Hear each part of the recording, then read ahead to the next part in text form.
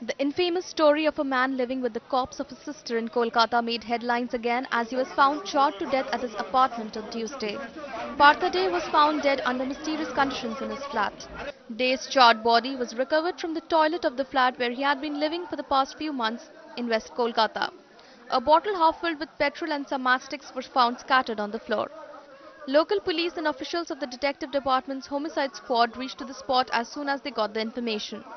Neighbours said that they had been living in the flat for the past 8 to 10 months but never interacted with anyone.